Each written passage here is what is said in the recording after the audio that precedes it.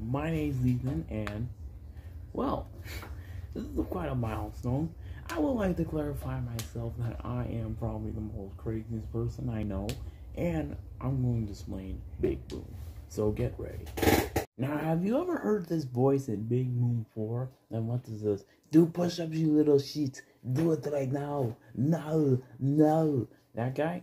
Well, in Big Boom 5, it was Filthy Frank, as my friend Nessy boy. And Filthy Frank was pissed off that Chinaman didn't do the push-ups or me in Big Boom 2. And he's here to repay the favor. And the reason why Chinaman likes the Bootios so much is because they're sprinkled with his granddad's ashes. And Chinaman's mom and dad, his mom is Chinese and his dad is Indian. So I feel like I clarified most of the series there. Will there ever be a Big Boom 6? I don't know. That's something that I have, I never thought of a Big Boom 6. I thought Big Boom 5 was like the big ending climaxy, and yeah. So, you leave your theories, you do things, and screw you. Okay?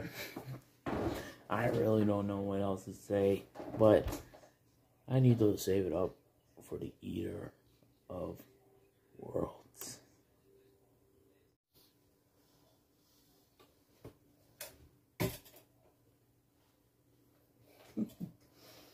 What is your life for salvation? People don't really know me. Let me clarify the fact that I'm not anything normal. No. I am the Eater of Worlds. I am the man that will cleanse half of the entire population if I want to.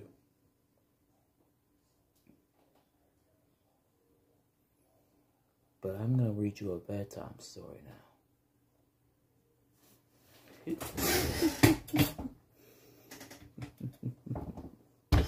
Right there.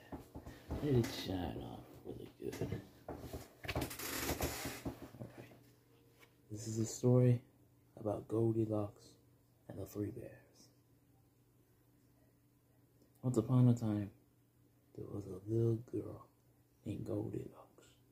And she was a wicked child who spat and swore and chewed tobacco. But one day, she came across the house of the Three Bears. It was a lavish mansion with a garden full of bonsai trees and a 1952 Cadillac to build Portway, because bears have class. And she went inside the house and found 3 bowls of porridge cooling on the table. Goldilocks doesn't care that she was committing a felony, that she didn't care that she was breaking an entry, and she ate the food. She ate it all, like a pig. And then she banged out a deuce and went down upstairs to sleep. And then, 3 hours later, the 3 bears came back to the house. I found all the food had been eaten.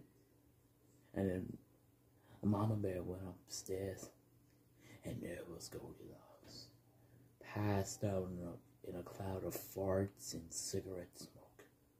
Ooh, Mama Bear did not like that. I bet not. And she grabbed those Goldilocks and he took her unfaithful ass down the stairs, stood her up in front of the sink and said, Goldilocks, you were gonna make us some French porridge.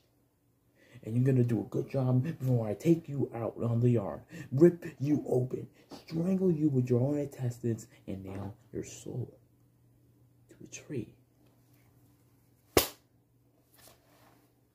The end.